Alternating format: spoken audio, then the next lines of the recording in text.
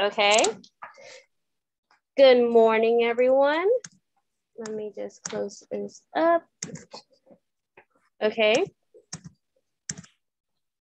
Well, on behalf of the Board of Directors of the HETS Consortium, I would like to welcome you to our 2022 Best Practices Showcase, celebrating technology innovation for Hispanic success in higher education.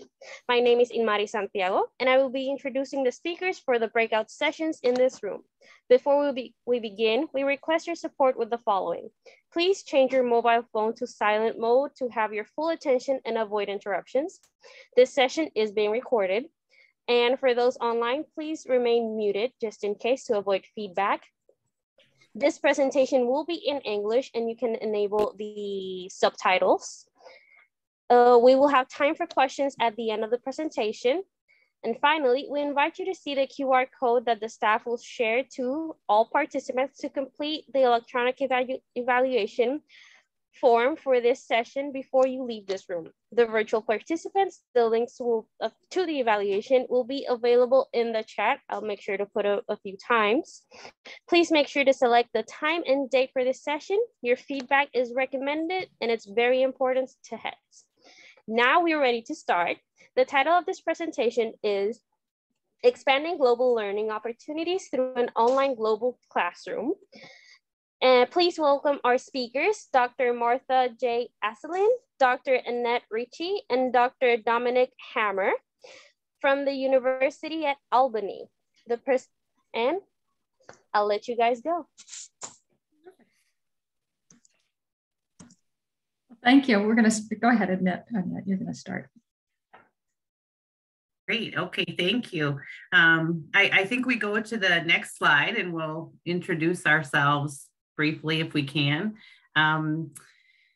Thank you, everyone. It's wonderful to be here. And thank you, Martha, for organizing Dominik and I to be here as well. It's really exciting to be at a bilingual conference. It's been a few years since I've done that. And, my name is Annette Richie, and I am an international officer at the University at Albany.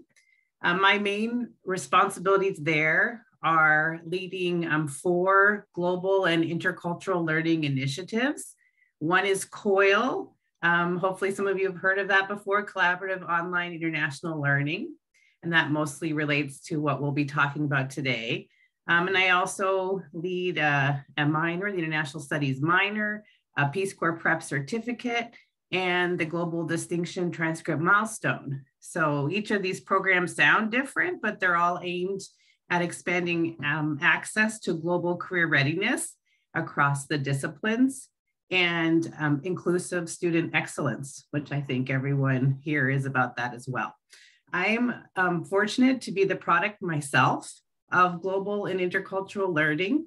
I grew up as what you call a third culture kid.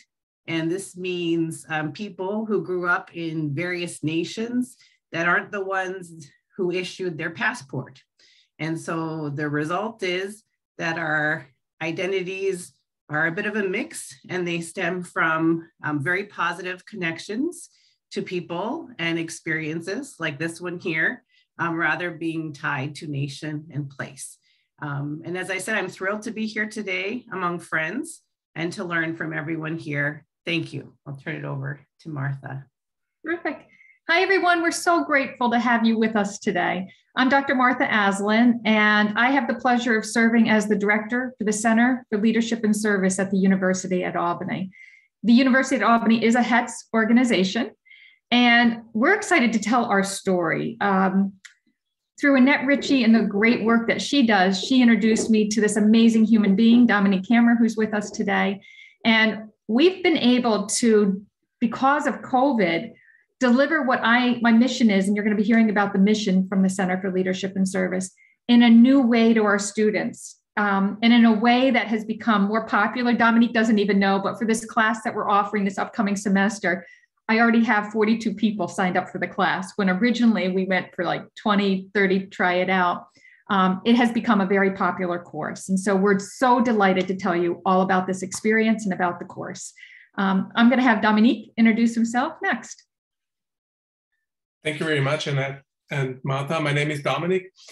I'm from Munich, Germany, sitting here next to the Austrian border in the very southern part of Germany. And I'm so grateful that I had the opportunity for now 2 semesters to do that course together with Martha and with the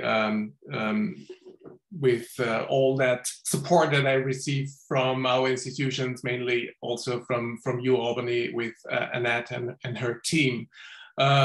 Normally, I'm professor of international management at the Department of Business Administration of the 2nd largest business school in Germany. That's Munich University of Applied Sciences in Munich. And I'm serving also as a Vice Dean International, which somehow gives me the opportunity to seek for some possibilities to cooperate internationally. And this is what we would like to tell you today, how we set it up and how we made it during the last 2 semesters. And you had 42 students signed up for the next course, Martha. Yes. So I bring another 35, which exists. So it's expanding, it's growing. Thank you. Great, thank you. So I'll get us started and then I'll turn it over to Martha and Dominik again. We wanted to first share with you a little history of how the program came to be, of which we're a part. And so we start with making the inquiry and the partnerships of which Martha and Dominik are a part. So for over a decade, German Universities of Applied Sciences 7, which I'll refer to as UAS 7 from now on, and the State University of New York, SUNY, they have cultivated a valued university consortium to consortium partnership. Now, it had largely been centered on student mobility, which is typical, and UAS 7's rather unique hybrid study internship program versus ever looking into transatlantic teaching collaborations. So I briefly managed the SUNY side of the student exchange when it was housed at the University at Albany. I should mention too that the SUNY system is a consortium of 64, not 7 universities. So we were always working together creatively in that way. So UAS 7 and SUNY were always looking for ways to work together more closely, more expansively, strategically, and sustainably, especially in research and to more fully involve faculty and classrooms, as I said, not just the student exchange. All right, so then we move to the folks we see in the middle of our slide. Pre-pandemic, the internationalization through digitization division of the DAAD, which is the German Academic Exchange Service, was already working on a huge grant initiative called IVAC, or International Virtual Academic Collaboration. And then they launched it very quickly, right when it was needed, right, in mid-2020, when mobility was suspended. So the goals of the IVAC program, now in its 2nd year, are our goals as well. And goals. Oh, sorry. Are the goals of most virtual exchange programs in most universities. And these include integrating international virtual collaboration across the curriculum, improving student access to global experiences, enhancing students' digital and intercultural skills, and forging a network and community of practice, of which Martha and Dominik are a part. I think we're ready for the next slide, please. Thank you. All right, so we're going to talk a bit about how the Academy was created and how we built this community of practice of faculty and then students. UAS 7 North America Executive Director, Dr. Patricia Nove, who is my dear colleague, immediately approached me regarding a possible UAS 7 SUNY application. I had often spoke of COIL, Collaborative Online International Learning, which is SUNY's flagship approach to virtual exchange. And so she thought of SUNY first.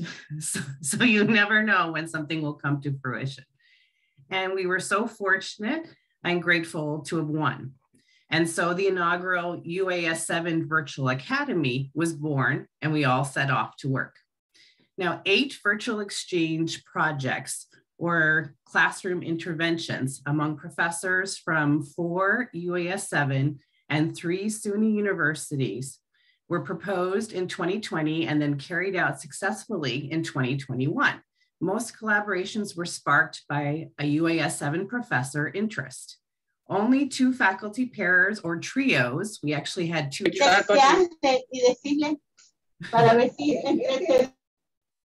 were initiated from the SUNY side, including today's presenters, who are from Munich UAS and University at Albany.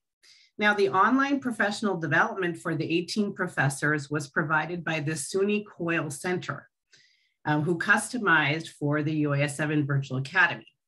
After the kickoff celebration and training in December 2020, we welcomed about 80 attendees, including all of the faculty, as well as instructional designers, international officers, and dignitaries from UAS 7, SUNY, and DAAD, the funding agency.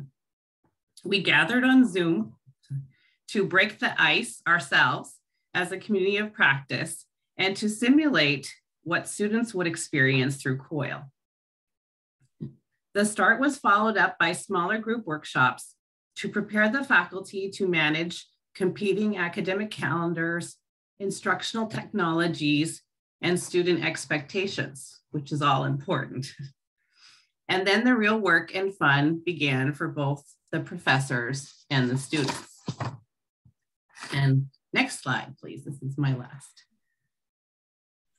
So, and now, before I hand over to Martha and Dominik, we'll talk about the story of connecting them.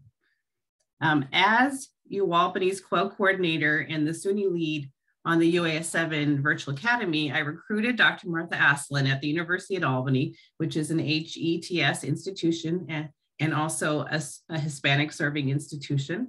Martha, who directs UAlbany Center for Leadership and Service, is also a professor who's quite experienced in leading study away, including to Puerto Rico, and study abroad programming. And she was always ready to COIL, just waiting for a partner like Dominik. So Martha's information and interest, her idea was shared at Munich UAS 7, and soon a glorious partnership emerged with Dr. Dominik Hammer. An exciting adventure in virtual education and a transformative workshop in global leadership were set in motion. I was happy to join Martha and Dominik in a first of many meetings, which could not have gone better. Like Martha, Dominik wears many hats at his institution as he shares, including serving as their internationalization lead in business administration. Dominik and Martha have shared goals to sustain and equip their collective student community amid the global pandemic, which is still with us now. And this is the uplifting story that we are here to share with you today.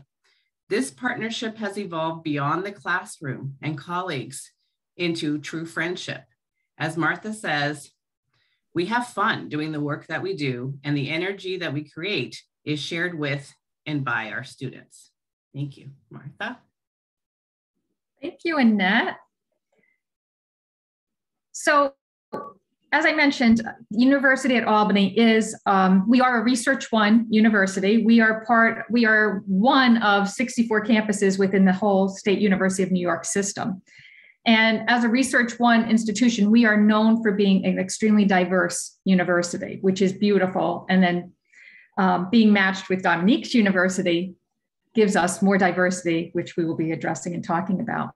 I just wanted to add too that when the Center for Leadership and Service, we're fairly new to the University at Albany. We only just opened our doors in 2017 under the leadership of, at that time, our new starting president, Dr. Avidan Rodriguez. And we matched our vision. And I wanted to share with you what our mission statement is. Long and short, our goal is to build world-class 21st century leaders who are going to take us in inspiring ways to make this world a better place.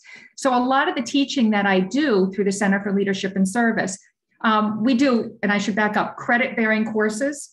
We have a leadership minor, which is an inclusive minor open to any major. So I do attract students who are from our criminal justice, homeland security major, which gravitate very highly to this program. Students from the School of Education, where the courses that I teach really fall under. But we also offer non-credit experiences. As Annette mentioned, we have done short-term study abroad experiences. We've been to Puerto Rico a couple of times, several times, to assist with putting roofs on homes around the Mayagüez area, which has been a beautiful experience for our students.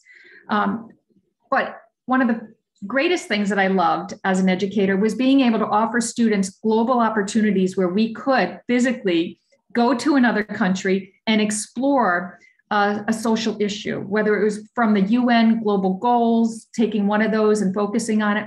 But the pandemic changed everything for that. And we had to think outside the box. And I think as an educator, it challenged me also to think, how can I do things differently?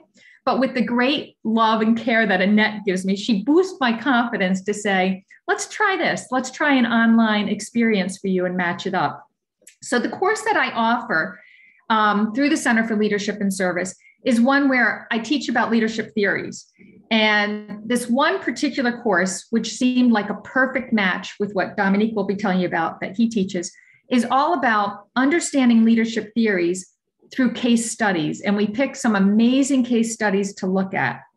The most popular case study that we've looked at is the 1996 Mount Everest disaster that took place. And to me, it's just, it's a great case study because not only are you looking at the leaders in that case study, but the followers and what the followers did. And if you know the story, it is about individuals that have to find the leadership within themselves to be able to save themselves and to be able to save others to get off of that mountain safely. And so you can look at, unfortunately, some mistakes that were made, but you can also look at some amazing stories about humans who found this inner strength to be able to survive that whole entire experience. And what we learned from it is very valuable. So it's a great opportunity. So when Annette heard my story that, yes, I'd like to take this particular case where we're looking at leadership theory and applying it to current contemporary times, she's like, I'm on it. I think that would be great. And then she's my matchmaker. She's the one that introduced me to Dominik, and it has been just a perfect match from there.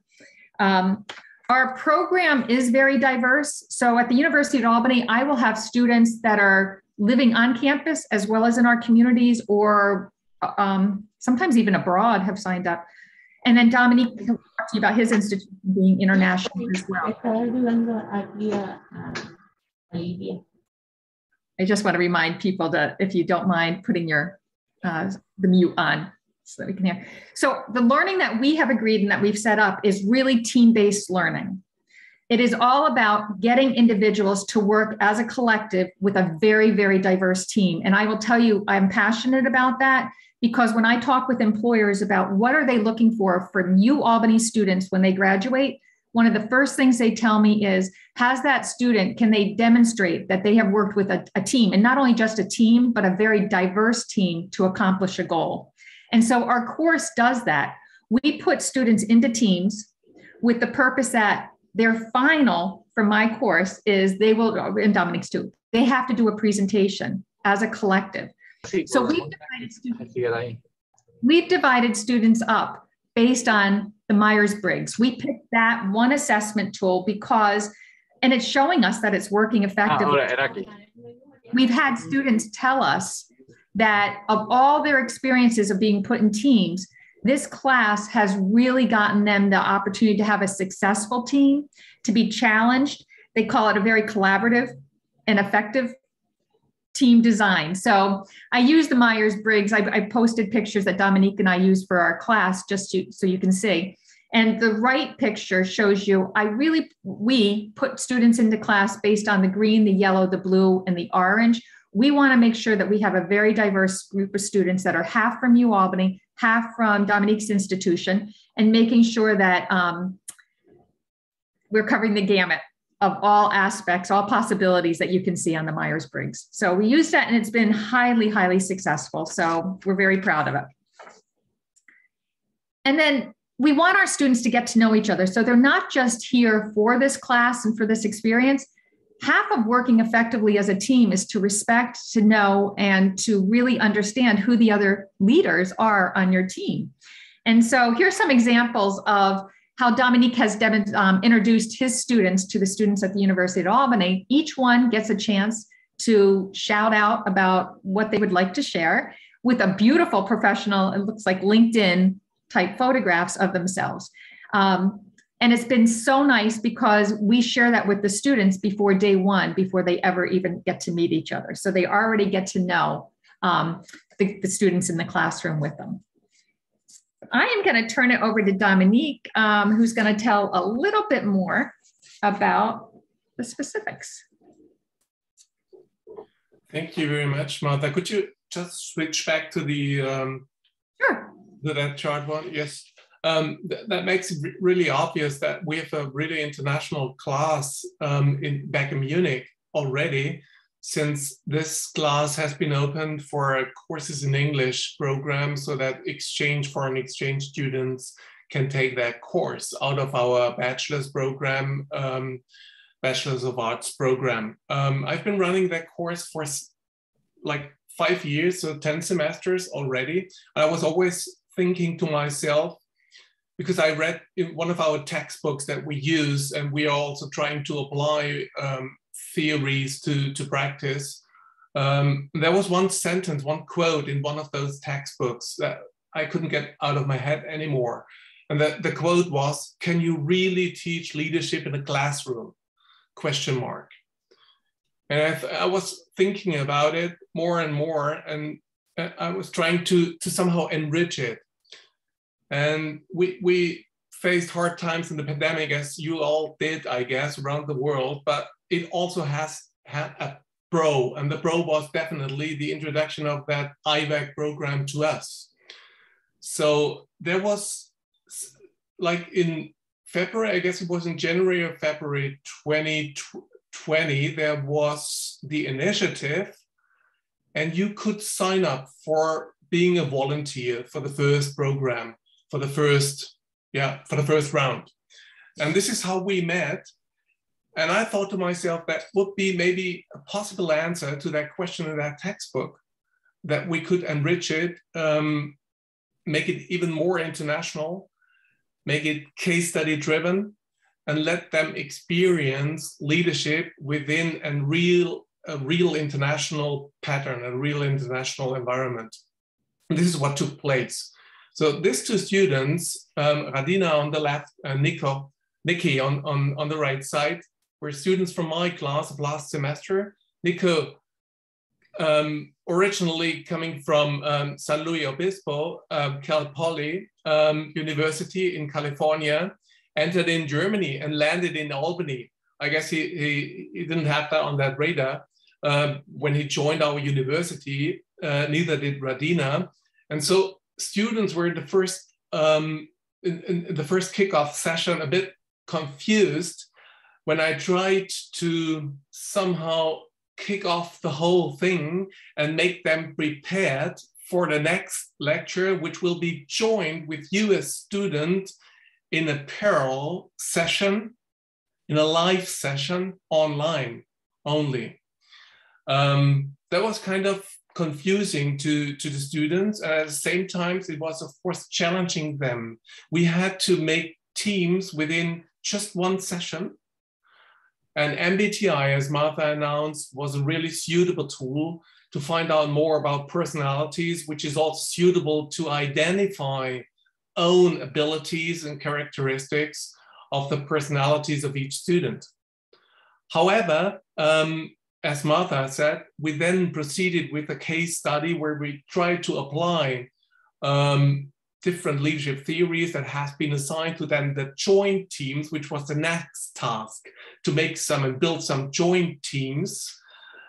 And keeping in mind the two different time zones and all the complexity that occurs with that, and make them apply theories to a real happening, to the 1996 disaster that happened at Everest. Yeah, the story about it and also the application of the theories brought the quality of that course Well, that's just part of and half of the storyline, I guess, because the real answer to my first question that I had from that quote in the textbook came afterwards. Because, you know, we have different semester times, right? When Martha ends, we're in the middle of our semester.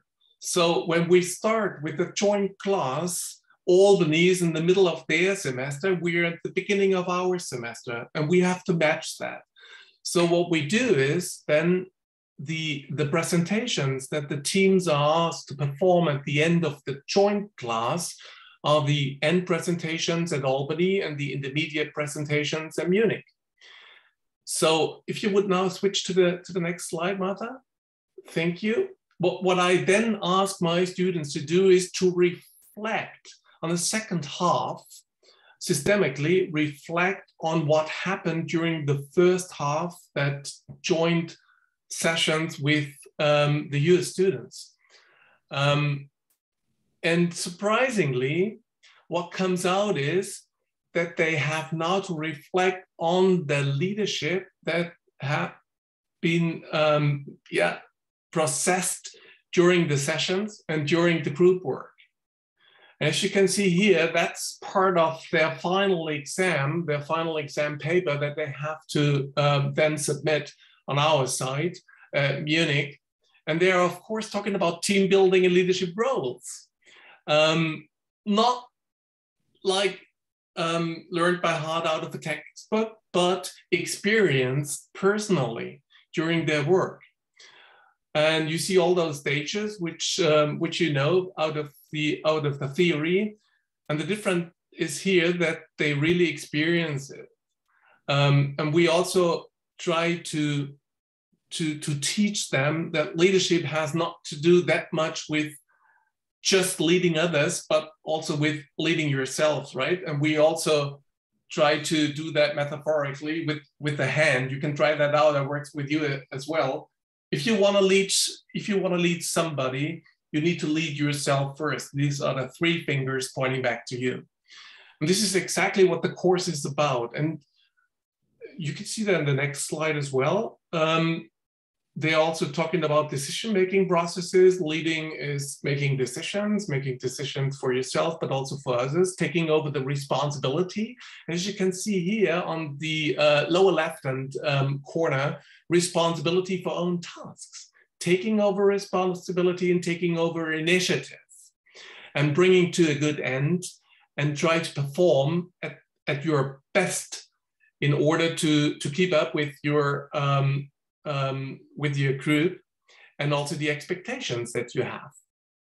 On the upper right corner, you see that weak fact of communication, right? That has been stressed very often in quotes in theory, but that was real action and real life. That communication was key during those, I guess it was 7 or 8 weeks participating within the joint classes, that they found out that they need to communicate, that they need to find a way in order to proceed towards the next week and towards the final presentation. Finally, that will be the next slide. They also feedbacked with regard to different cultures, which is worthwhile to consider, because there is a certain difference, right? There's a difference in the university systems, in the educational systems, but also in the society compared from the USA and Germany. For example, uncertainty avoidance, power distance, and so on. And that was really amazing that they quoted Hofstede here, who is well known in terms of the cultural differences, but they applied it immediately to their group work that they have now experienced for the past 8 weeks.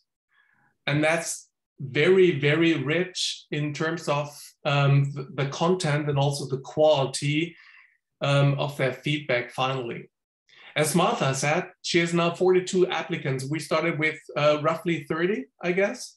Yeah. So you improved it by 1/3, I guess. The same on my side. I never received, I'm now professor since 2013. I never received a more honest feedback like I did in that course.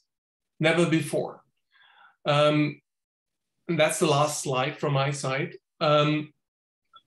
This is an original quote out of the feedback paper.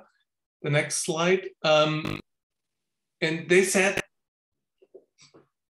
it's not just learning about leadership practices and theories by studying the Everest case. That is good. That's one half of the course.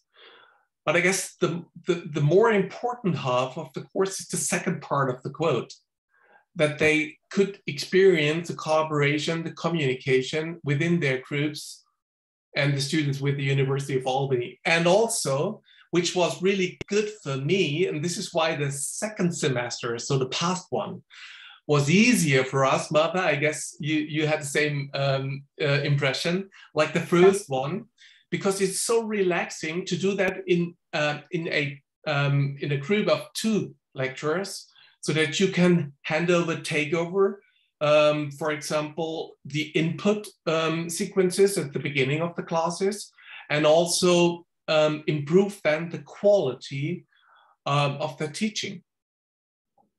Overall, a great experience also for us. And that was really due to the pandemic, because I otherwise wouldn't have signed up to the program, I guess.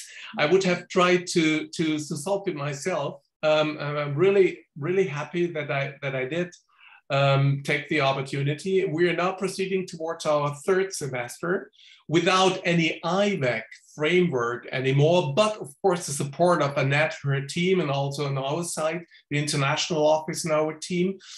And yeah, this is what we can learn out of it. The framework that needs to be shaped first, and then make it happen, and try to find a way to get along with challenges like time zones, different media, and so on. But it's easier than you think in the beginning, I guess. Handing back to Martha. Sure. And Dominik, I think we get to model, because we've gotten more comfortable with our teaching style, I think it models how easy it is for our students to be able to connect to. And it's just a rich experience. As an educator, I have learned so much through this process. And I will tell you, I feel like Dominik and Annette are family to me, because we've worked so closely on this and we're so passionate about bringing such wonderful experiences for our students. And so this has just been an amazing journey to be on. So part of what we do is also ask students to reflect. Great leaders spend a lot of time, sometimes going through the experience is also important, but more important to that is the reflection that you have on the experience. And so we asked some students for feedback, and I think only one of the videos actually is working, and I apologize, but you're going to get to see one. This is a student this year who's working in Washington, D.C. He's a senior, and his last semester for UAlbany, he's in Washington, D.C. doing global work, which is amazing. And here is his reflection. I made a mortgage. Science major, global leadership is at the both are playing now. I apologize. Hold on. It was my first opportunity being able to work with students from I other was countries. so excited. I apologize. Hold on one second. second. Interested in leadership. I believe that it made this I got the other one to work. especially beneficial for everybody involved. And on top of that, both professors, our wonderful UAlbany professor and our German professor, were so helpful and supportive, encouraging, which just made everything so easy. Thank you very much. I want to add, that particular student had shared with me, he always would love to go on a study abroad experience. Funding would never permit that. So we have offered a brand new opportunity for him to be able to explore and experience a cultural leadership class that got him engaged with other individuals who he still keeps connected to his team. Other students in the class too, because they start up their own GroupMe pages or WhatsApp, and they talk to each other. And even through the time zone difference, they've made incredible friends. So let me go back to my video here with Christian. Christian's the one that is in Washington, D.C. right now. He's committed to going into government, and he really brings forth a passion for the cultural leadership in which he learned. Sir Asselin, letting you all know we're at the 10-minute mark. Okay, thank you. Not only from Germany, but from around the world, and to expand upon, you know, language and culture and communication skills that are necessary for emerging young leaders. So he's fabulous. We also get written feedback from students. And so I highlighted some of the things that really came clear from their writings, but how our style complements each other, which is really nice. I have learned volumes from Dominik and his own professional background of working in the military in the form of leadership, that also, the training that he has received, his own little love for mountain climbing makes it a beautiful example when we talk about the 1996 Mount Everest disaster and go full force into that whole dissecting the leadership that took place. So here's just some more examples of feedback. I value that, and I think it's great. At the end of our session, all students there, we always encourage through leadership and through Dominik's business program too, get involved, get on LinkedIn, get your professional photograph. They look forward to receiving this certificate at the end of their program, and they post it on LinkedIn. And it's just been another refreshing way that they market for us this opportunity for the class. And I give it credit for why the class is also expanding. So this was just an example of the certificate that was posted. We've been blessed. Oh my gosh, our presidents of our two institutions have come to our classes. So President Rodriguez, whose training and background in his dissertation was all about leadership in times of crisis, was a huge resource to have this class meet and to talk about his own experience. And then we applied it even to what's happening with COVID. And the two presidents got to talk about how the two different institutions were handling an emergency of a pandemic. And so beautifully relates back to us talking about leadership and how leadership evolves from individuals and from those that are highly trained as well, but from followership too. And we've had some beautiful newsworthy postings, which is great. And so I think that's helping with our popularity of this course. So we're going to be introducing it again. It'll be we currently just started 2 weeks ago, our spring semester here at the University of Albany. It'll be Dominik's summer session. And so in March, as I prepare my class now to get ready for our joint class together, we spend 7 weeks together. I'm looking forward to it. It's just an amazing experience for all that's involved. And so I wanted to come to HETS to be able to shout and sing about this wonderful opportunity, and how, from my end as an educator, it was so easy to happen. When you have experts like Dominik and that they're guiding me, I wish I had done this sooner in my career, because I think it opens up access for new opportunities for those that might not be able to participate in physically going abroad to an experience. It definitely enhanced my own teaching style. And I've made great friendships with Dominik, who I look to forward to someday we're going to meet face to face. It would be nice. So we're opening it up now for any questions that anybody might have. I know there's some in the chat. That's all me, pretty much. Oh, is it? Okay. Looking for some new partners for COIL and UAS7. Same for me, Martha. Like you announced. I wish I would have started it earlier, because it enriched the background and also the friendship across the ocean. And I'm sure that we will meet this year. So keep fingers crossed. We had now the announcement that there are funds from the institution available for an exchange for lecturers. That would be great. But initially, that course is now, it started with a first semester. It's been now going forward to the third semester, and it's fixed. So students are requiring, they are expecting now that they collaborate with a US institution, because the word of mouth on our campus made its job.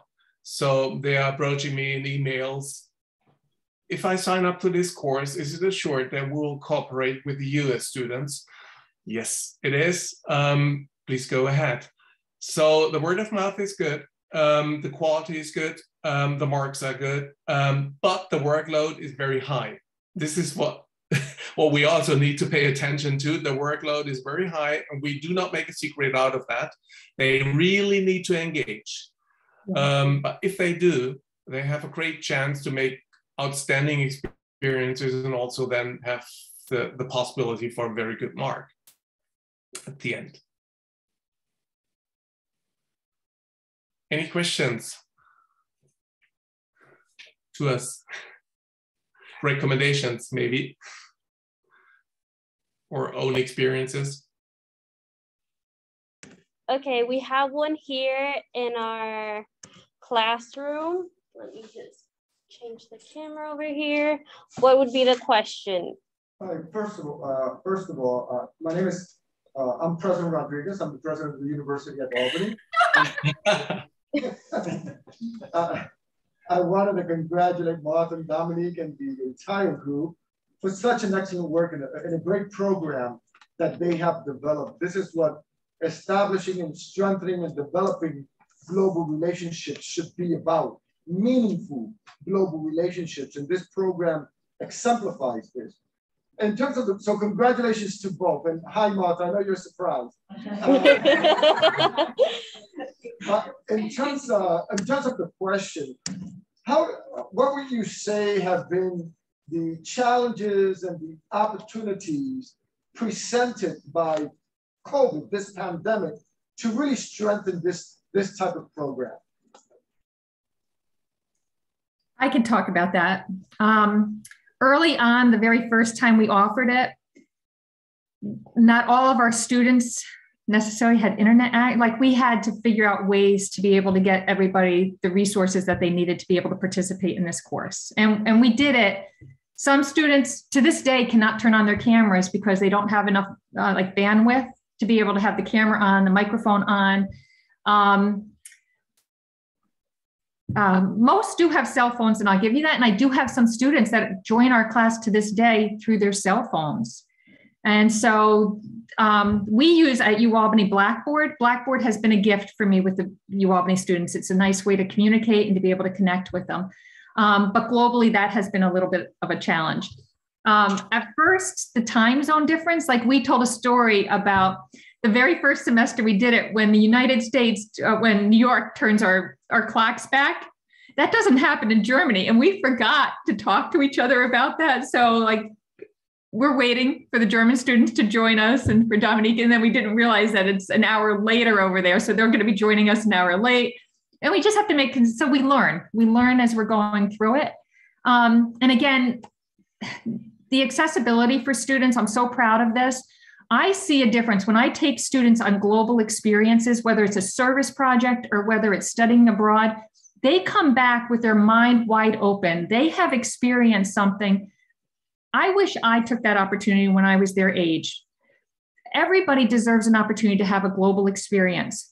And so for those that might not be able to afford being able to travel and physically go to another country, we have offered something that is so accessible and yet still fulfilling and giving that same cultural and rich experience that I get when I bring students abroad. So to me, it's been life rewarding, and that's been great. Dominik, I don't know if you want to add more to that. Just a single thing, President Rodriguez, you might remember the joint session that we had with our Vice President, Sonja Munz. And when we also stated, and you did, due to your experiences in the past of crisis situations, that structure matters a lot. And students realize that this is really true. That's not just a theoretical content. This is really of practical use, that they need to have a structure. They need to have a structure of their proceedings, of the meetings, towards a common goal. And that helped a lot. And as soon as we guided them a little bit and coached them on establishing a structure that works, no matter how, but a structure for their belonging teams, that somehow made a difference, I guess, from our side, because our class had up to 12 different nationalities, mainly in Europe, but also outside Europe. So the time zones that Martha mentioned were not just 2, but more than 5 different time zones coming from Asia to the Middle East, to Europe, and to the US. And this is why I say structure matters a lot. That was also a learning also within that joint lecture that we had when you were taking part out of your statements. That's what I learned too, again. And I want to add something too, and it was so intriguing for me that it happened. So the time zone difference, it's usually like late breakfast, early lunch in the US for our students. And again, it's fully online. So students are told, please, it's 3 hours that we're together once a week. You're permitted to bring your food, your beverages, you're online, go right ahead. And then it's dinner hour for the students in Germany. And so when Dominik and I go in and out of that, when we put them into their teams and we spend the first hour all together as a collective group, and then they get to work with their teams and we go in and out of rooms. One room I went in, they were talking about, what are you eating? And you know, what is that prepared with? And so we're talking about culture when it comes to food.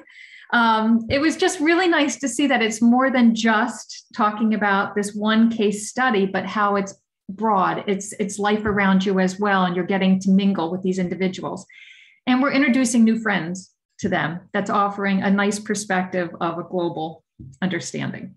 So, and I will say too, we've had students, Spanish-speaking students from, oh my gosh, lots of countries between UAlbany and between your institution, Dominik. We've had a nice array of students from many different lines. And that was my biggest fear, actually, that I would not be able to communicate with students in the class or with my co-team teachers, Dominik, but having English be the spoken language makes life so easy at my end, so. Thank you, and I'm happy to see that you're there, Dr. Rodriguez. Thank you. You've been a big supporter of this program, and I love that, so thank you.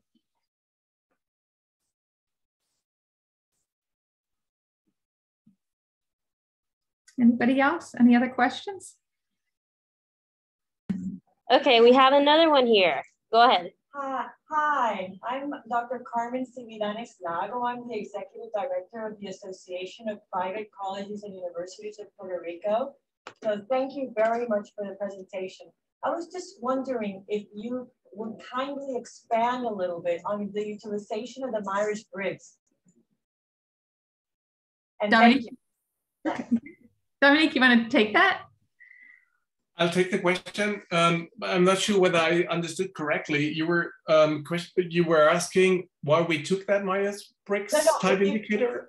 If you could expand a little bit. If you could expand a little on the utilization of the Myers-Briggs. Yes. Oh, okay, on the utilization.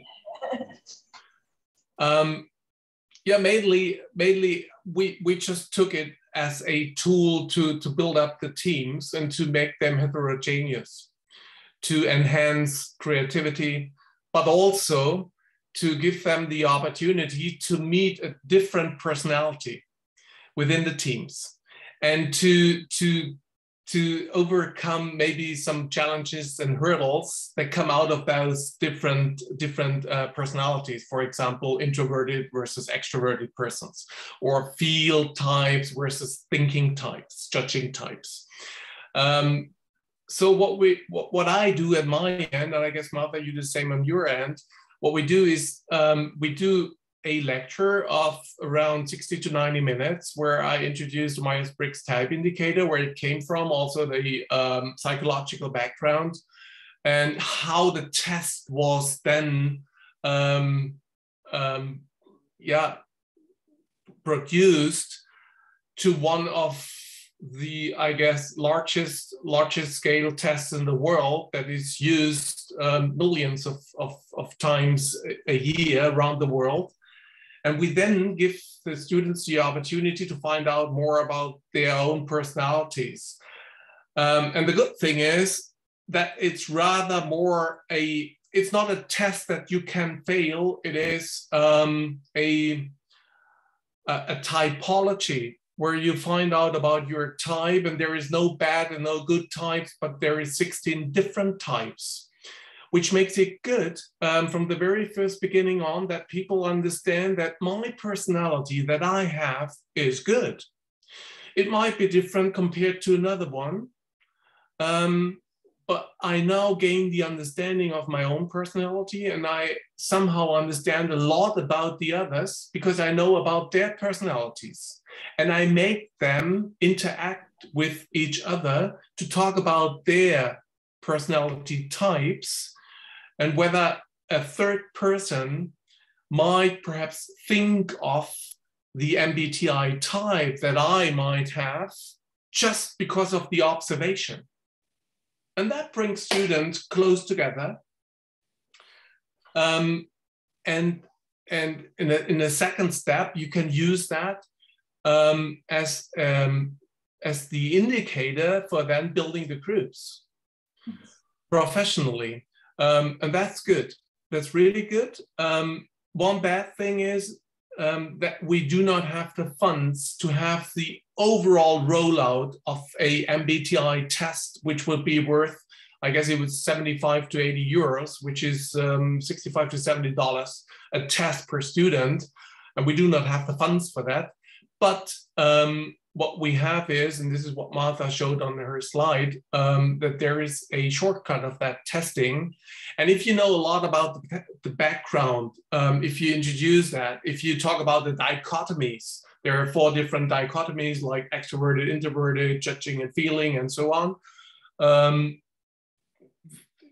I guess you can overcome that, that problem from the full version to a just lighter version. With the academic background that we can deliver. Is that going into the direction of your question? Yes, thank you very much. Thank you. I just want to add to that too. So students that are in this leadership minor are taking several different assessments. And so the MBTI it has its challenges. It's just one of Carl Jung's, we use Carl Jung's theory in this assessment. So these students have taken, by the time we get into this course and this time with Dominik's class, our students have taken multiple different assessments, and they understand that it's the collective and their interpretation of all those tools about leadership development, personality understanding, that helps them understand who they are as a leader and what their strengths are that they bring forth to any situation, to include, and most importantly, working with a very diverse group of other teammates. And what are the gifts that they bring to that team in order to be highly effective and to make change. So yes, I love Myers-Briggs, but yet I also know that there's major concerns with Myers-Briggs, but we use it just to place them into their teams. And that has been such a successful tool for us to be able to use. Thank you. Thank you. Okay, so we have a few minutes left to fill out the evaluation. So any last questions before we conclude this meeting, either in the chat or here? We're all clear? Okay. So I'm gonna put on the chat the link so they can do an evaluation for our current presentation. Make sure to click on the right classroom and time zone. And here we have it, our QR code. They will pass it around so you can scan it. Thank you so much, doctors, for all of this presentation. I have learned so much as a student also. And I think everyone can say it was very enriching, the knowledge that you all brought here. Thank you for having us. Thank you very much for the opportunity.